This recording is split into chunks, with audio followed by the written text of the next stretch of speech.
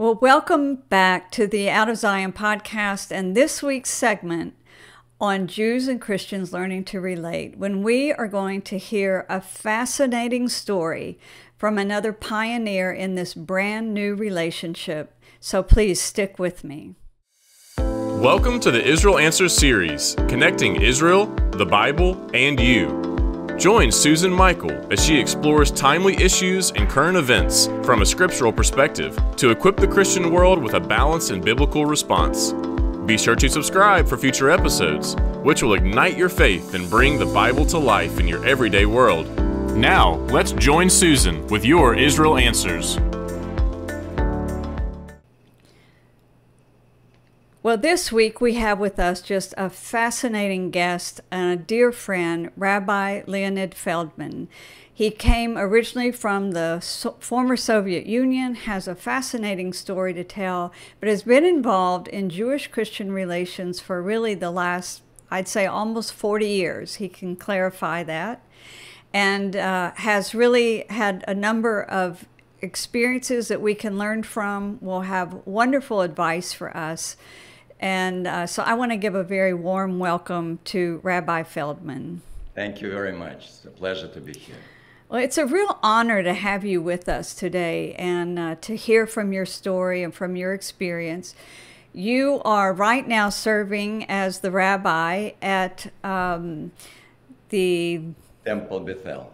Temple Bethel, thank you, there in West Palm Beach. And it's a conservative synagogue.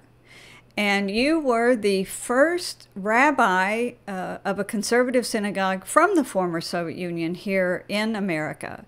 You have many other firsts and many wonderful credentials, and I will say that you have advanced degrees. Your PhD is in international relations, which I found to be fascinating. So there's so much we look forward to hearing from you.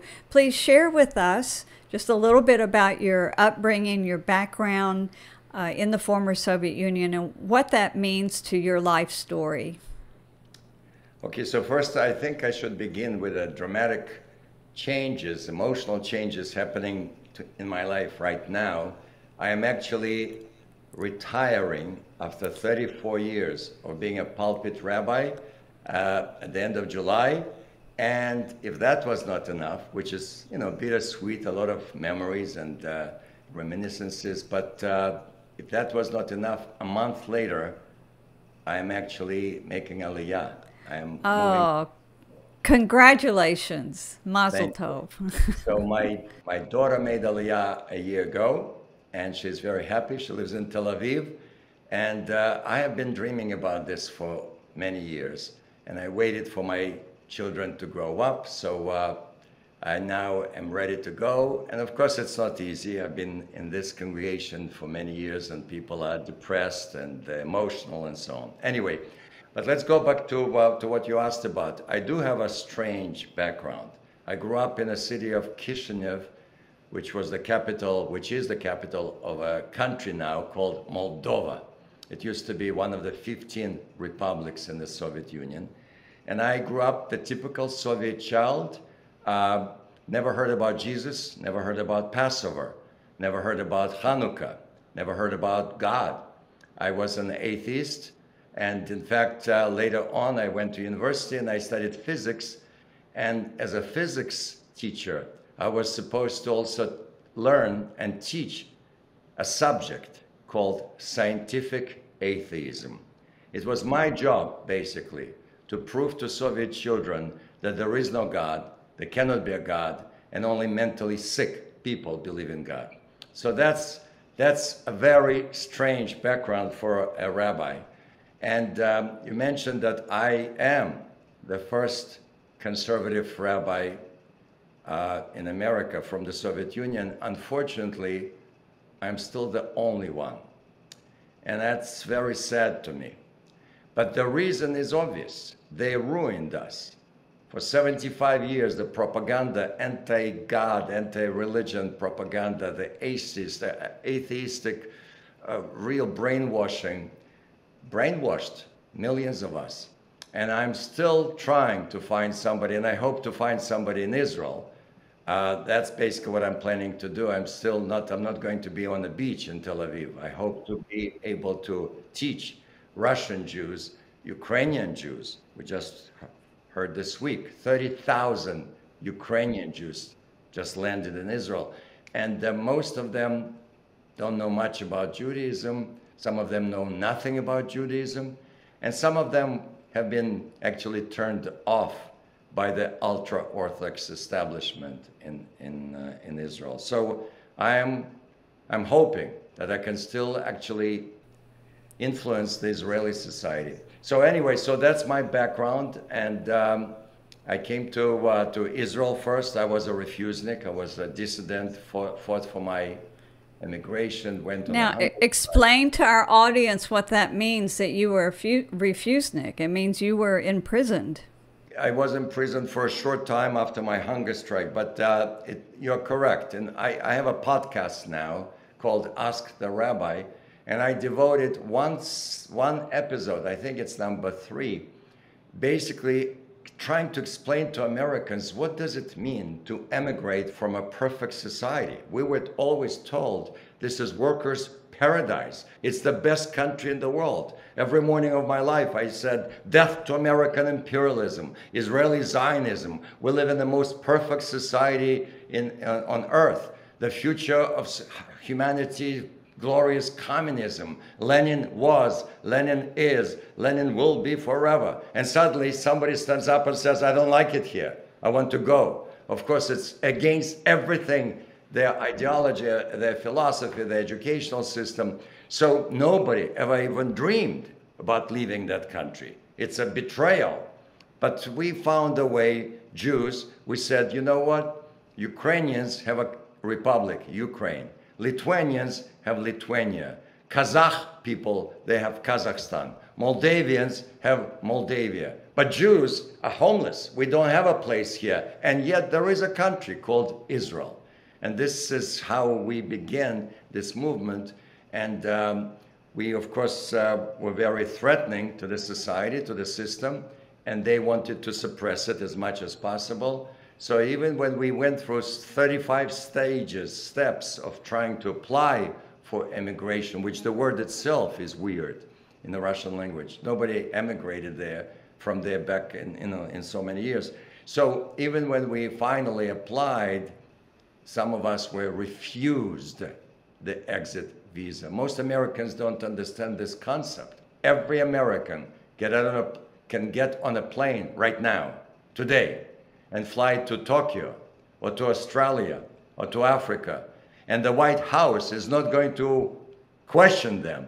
Nobody is going to stop them. Why are you going to Australia? In the Soviet Union, nobody ever leaves the country. I mean, unless you're party official and famous athlete and so on and so forth. So anyway, they refused some of us, and we become, that's a new word, refuseniks. And then when you become a refusnik, you have two choices. Either you become, they tell you, if you sit quiet, you know, get a job as an elevator man maybe. With 3 PhDs, you lose everything, obviously. You can get a job in construction or something. And they say if you sit quietly, maybe a year from now you can reapply, and we will consider your application, which means some people have done it. If you have a wife and 3 children or 2 children, you have a lot to lose because they can rape your wife and so on. So many people, older people, have chosen that path. I was single, I was young, I said I have nothing to lose. I hate this country so much. I'm willing to try everything. And you become aggressive, you become active, you sign petitions, you try to meet with American tourists and so on. And eventually nothing worked, and I went on a hunger strike, basically saying I'd rather die than live in this country. And hunger strike. And this was what year? This is 1976. I was 23 years old. And hunger strike is a very, very powerful and threatening tool. That's the only tool, only weapon that we have against them. Because if peasants in Nicaragua or in Venezuela will find out that there are people in a communist society are so desperate that they want to die, wow, maybe communism is not such a great system. Maybe something is wrong there. And this is what I'm trying to use my podcast for. I'm very, very worried about America. I'm worried about where we're moving, what direction we're taking, and I'm worried about the young people today who are attracted to Bernie Sanders and AOC, who are destroying this country that I love so much. They are literally destroying this country. And unfortunately, young people don't know anything about communism. They don't know anything about totalitarian regimes. And they say, hey, if education is going to be free, everything will be free, why not? So that's my story. Well, we will link to your podcast for anyone that wants to go and listen to more of your story and the things that you're talking about, which I would really recommend they do that. But let's finish your story. You ended up then in Israel first? Correct. I came to Israel. I spent 3 years in Jerusalem. I was very naive, and I have one episode. I called it "Walking on the Moon." It's literally my first visit to the supermarket. People meet me all over the country and say, "I will never forget your story about the supermarket." People who are, I used to give lectures all over the country. It's again for every American who is complaining about America. We just discovered that only 38% of Americans are proud to be Americans. This is still the greatest country in the world. And I described my first visit to the supermarket where I walked in, I opened my mouth, and I was frozen. I thought it was the most gorgeous museum I have ever seen in my life. And I spent 3 hours totally confused about all these varieties and so on. Anyway, I spent 3 years in Jerusalem. I went to the army. I got a master's degree on Mount Scopus at Hebrew University. And then I got an amazing job. I was sent to Italy to work with Russian refugees who left the Soviet Union but chose not to come to Israel. They chose to go to America or Canada or Australia. And my job was not to convince them to come to Israel. My job was to prepare them for the free world. After 3 years in Israel, I knew what a bank was. I knew what a microwave was. I knew what deodorant was. I knew what toilet paper was. You see, this is another thing that Americans do not understand. It was a third world country with atom bombs. That's it. It was a primitive society, worse than most African countries. So I had to teach these refugees basic things. What's a checking book? What's a bank?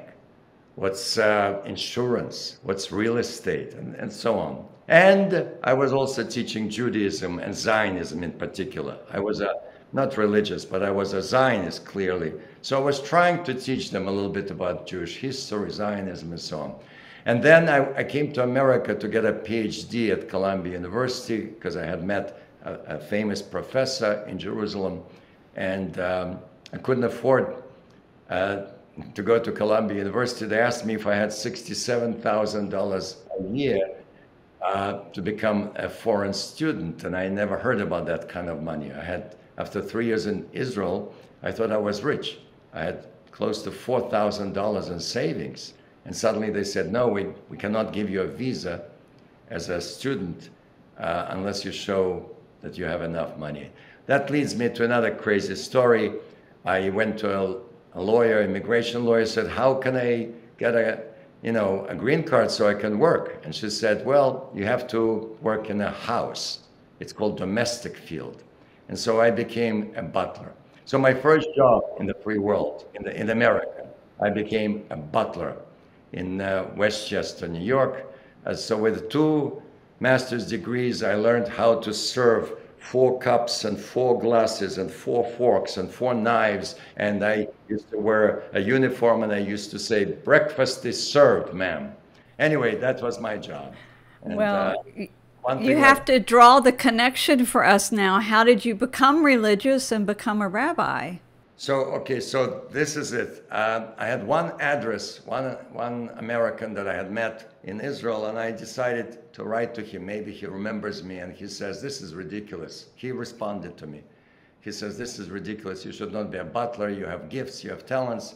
send me your resume. You should come to, and he was in Los Angeles. Anyway, so he showed my resume to a few people, and I got 4 different jobs. I was making $200 in one Hebrew school and $300 at the Jewish Federation, and it was very basic. Anyway, and then when I was just applying for these 4 jobs, 2 of the people, principals of the Hebrew schools, asked me a strange question. Do you know Dennis Prager or Joseph Telushkin? Do you know those names? And I said, no, I just arrived in America. And they said, you should meet them. You have a lot in common. I think you will enjoy meeting each other. Anyway, so somebody introduced us, and that changed my life. Dennis Prager and Joseph Telushkin became my close friends until today. And I read a book that they wrote at the age of 26. The 9 questions people ask about Judaism. It changed my life, and 6 months later, I was already a student in the rabbinical program at the Jewish Theological Seminary, where I eventually was ordained 6 years later. And that's my story. Well, it's fascinating, and there's one more aspect to this, if I remember right. You did not have your bar mitzvah until later in life, is that right? It is correct. Nobody had a bar mitzvah or bat mitzvah in the Soviet Union. I never heard about bar mitzvah. I never knew that there are people called rabbis. I did not know there were synagogues. Again, this is something that Americans cannot understand. The average Christian, I'm not talking about people like you. You're very knowledgeable about Judaism.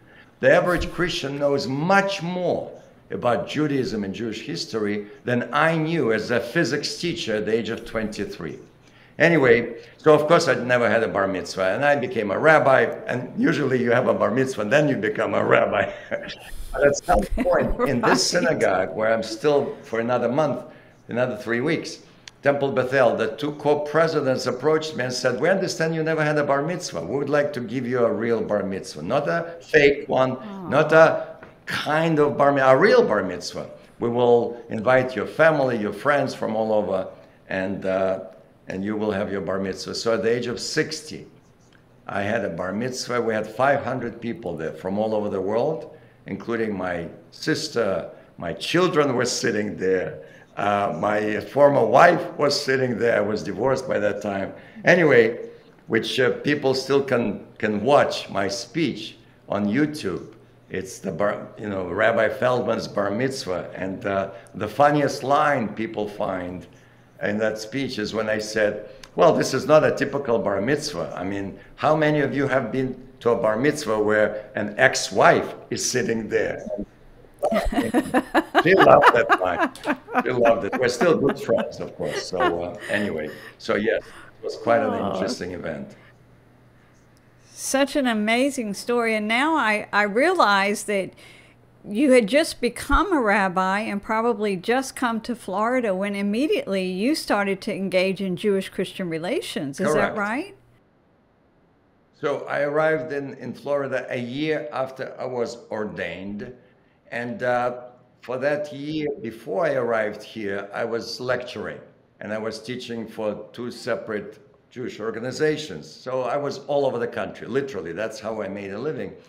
And I guess some people heard me speak and followed my career and so on. So when I arrived in Florida, somebody came to the temple. Originally, I was at Temple Emmanuel on the island of Palm Beach, and somebody came over to me, a Christian person, and said, you know, I saw you on the television and something, and somehow this began the connection. So I was invited to speak in a church, and then another church, and then eventually a very important person, Faye Hardin. I'm sure you know her.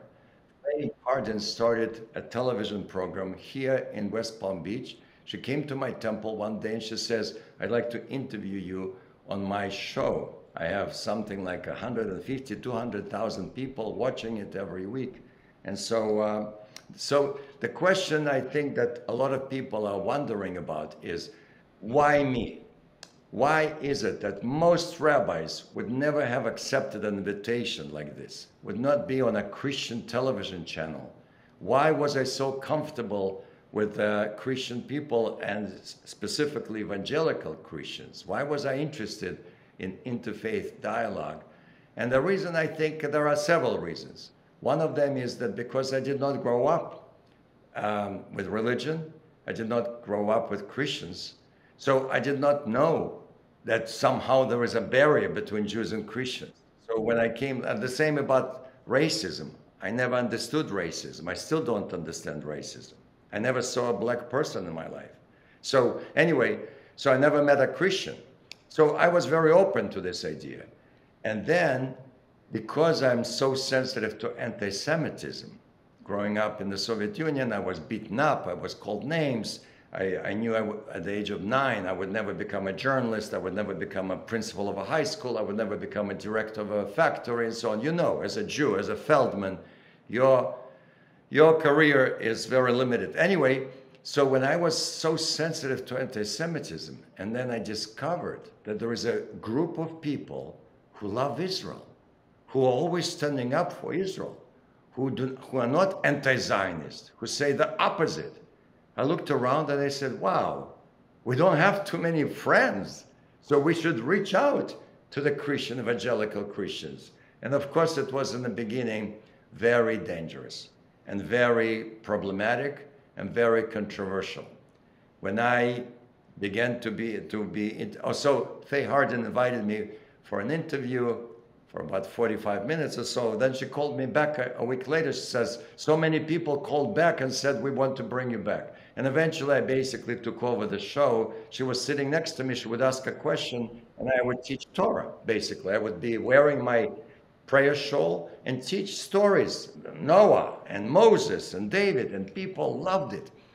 You would run into a Jewish woman at a supermarket and she would say, excuse me, you're that rabbi that I saw on television. I was switching channels at 2 o'clock in the morning, couldn't fall asleep, and suddenly I saw you. I said, okay.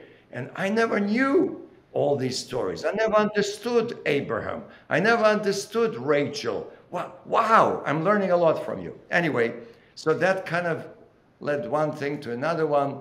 I was approached by local Christian leaders, and Mario Bramnik, Pastor Bramnik, is a very dear friend. He invited me to speak in his church on a regular basis. Then I brought his congregation to my temple. Anyway, but at the beginning, it was very controversial. There was a newspaper article, a Jewish newspaper article, front page with my picture there, speaking with a cross behind me, and really angry, aggressive, attacking me. That, he's naive. What is Rabbi Feldman doing? They are dangerous people. They don't believe in abortion. And they want to convert us to Jesus, and so on and so forth. That was beginning of controversy. And thank God I was very successful at that time. I was at Temple Emmanuel, which became one of the most prominent synagogues in America. We had 500-600 people every Friday night, standing room only. So my board and my president was very supportive. They were proud. They did not have a problem. And I obviously was teaching. I was explaining to them, wake up, wake up. So what? We don't agree on everything. Of course we don't. But do you agree with your spouse on everything? Do you agree with your family on everything? So what? But we cannot pick and choose. We have wonderful people who love us, who want to embrace us, who fight for Israel. And slowly, slowly, more and more people quietly would come to me and say, I'm with you. I understand what you're saying. And to be honest, and on this channel, I'm not scared to say that, we politically also aligned very much. I suddenly realized that my people are far to the left of me. They don't get it. They don't understand the uniqueness of America. They don't understand how to vote. And they still don't. They still don't. Even 3 years ago, I got into trouble. Palm Beach Post had a front page article about me that got me into trouble. I lost 5 congregants as a result, including a Supreme Court justice who was a member of my congregation. Lois Frankel, who was a US Congresswoman, did not step down because of that, but 5 other people did. Anyway, so unfortunately, we're not there yet, but more and more Jewish people are waking up and understanding that you and I have much more in common than the things that separate us. I did have one more thing with Faye Hardin, for which I'm very, very grateful to her. She called me up one day and she says, I want you to come with us to Africa, to Kenya, and you will be addressing 400, maybe 500 pastors from all over Central Africa will go to Kenya. And afterwards, you and I will fly with a crew to Israel, because this was in the middle of Intifada, which I hope most of your people remember. It was a horrible time in Israel where almost every day there was another bus, another coffee shop, another pizza place exploding and so on. So I went to Kenya. I spent 2 days at this amazing convention. I saw some pastors without shoes. It was an amazing experience outside of Nairobi. And then she and I flew to Israel, and we traveled all over Israel, and I was interviewing people in Hebrew and with a crew. And she made a show, a movie. I think it was 2-part, maybe 3-part show. I still have it somewhere. I have the tape.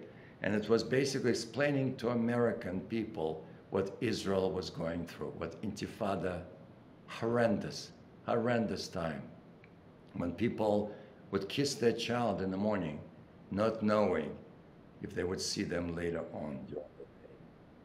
That's what it was. Anyway, so eventually I lost that show, and my relationship with my president was getting worse and worse, and eventually I just left. Well, you've touched on so many different issues here, and I'll just take a minute to say that I have done a series of 3 articles to go alongside this series of interviews that I'm doing. And the first 2 articles surveyed the history of Jewish-Christian relations, but the third one I recommend to our audience to read, because I touch on some of these issues that Rabbi Feldman has brought up, that they are things that we have to overcome, but they can be overcome, but we have to be aware of them and be careful and be cautious, but know how to articulate on some of these things. And one of them today is this political divide. There is such an extreme division now between the right and the left. It used to not be so strong, but now it's so strong that it actually has the potential of interfering with Jewish-Christian relations, because most of the Jewish community, say 2/3 of the Jewish community is on the left, and most of the Christian community is on the right. So it is something that we have to overcome in these days. But Rabbi, I want to ask you, since you got involved in the 80s in Jewish-Christian relations, and you really paid the price for being involved in it, you were attacked and you were, maligned over it. But how have you seen it change between the 80s and between today? We're talking about 35 years. Are you hopeful? Am I optimistic? I do see differences. I do see changes. So yes, I actually suffered. One of the reasons that I left that amazing congregation that we had, Temple Emmanuel on Palm Beach, is that the board has changed, and the new president did not like me, did not like that I was very independent, I was very influential. And he basically came over to me one day, he said, the board wants you to stop those TV shows.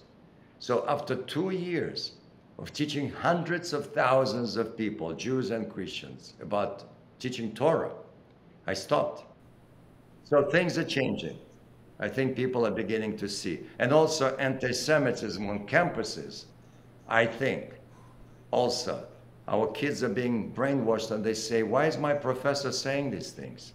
Israel is apartheid, and we have Democrats on the floor of the United States Congress using that word. Tlaib went out of her way 5 times the apartheid state, before there was any investigation about this journalist from Al Jazeera. So our kids are going to see something is wrong here. And I hope that they will look around saying, who is with us? Well, Rabbi, our audience is mainly evangelical Christians that are listening. We may have a few guests that are otherwise, but what would be your advice to us? Some of our audience, they are not involved in Jewish-Christian relations, but they love the Jewish people, and they'd love to be involved with their local Jewish community. This is something they get excited about. What's your advice to them? That's a very important question. My advice would be to learn, first of all, about the history of their relationship. When I met you, I was so impressed. You were so knowledgeable. You knew the barriers between the Jews and the Christians, and that's why history is so important. That's why history for American kids, they're teaching them that America is evil. America is not perfect, but it's not evil. Which country is better than ours, and so on. Anyway, history is the key. They have to understand it. And major Christian leaders, including the popes, have apologized to the Jewish people for hundreds of years of persecution and pogroms and inquisition and so on and so forth. That's the first thing. They have to understand where a Jew meets an evangelical Christian, there is this obstacle, like fear a little bit. And the second thing is what I'm trying to explain in one of my podcast episodes. Can we really trust evangelicals? And I explain why that you do not have an agenda. I mean, secret agenda to convert everybody. And in fact, if you do, I say to people, so what? Wake up. Let them have this agenda. They hope that when we all make Aliyah, move to Israel, Jesus will show up. Great. I will be the first one to welcome you. Big deal. Why do you care? When your husband brings you flowers, do you say, I wonder why? Well, do you have an agenda over there? Let him keep bringing flowers. Shut up already about the agenda and stuff. This is the stupidity, and especially for Jews, because Judaism does not really care as much as perhaps Christianity. What's in your heart? We say, I don't know what's in your heart. I want to witness, I want to watch your actions. How do you behave is much more important than what your motivation is. Well, we will link to your episode number 20 for sure, so that our listeners can listen to that and also sign up to subscribe to your podcast. I think it's fascinating. Will you be continuing your podcast once you go to Israel? Okay, yes. Excellent. Planning to continue. We want to stay in touch with you, and we just wish you all the best. We pray God's blessings on you as you make this major transition, but such an exciting one, to Israel. And I know that He's going to open doors for you and use you with all of these Ukrainian refugees and new immigrants from Russia. So we expect the very best, but we pray God's best, absolute best for you, Rabbi. We want to thank you for taking time to be with us today and sharing your story. It's fascinating. We've learned so much. So with that, I want to bid everyone adieu. Be back here next week. And until then, God bless. And God bless you, Susan. Thank you. We hope you have enjoyed this episode of Out of Zion with Susan Michael. Be sure to subscribe to Out of Zion now on Apple Podcasts, cpnshows.com, YouTube, or wherever you like to listen and learn. Out of Zion with Susan Michael is a production of ICEJ USA, all rights reserved.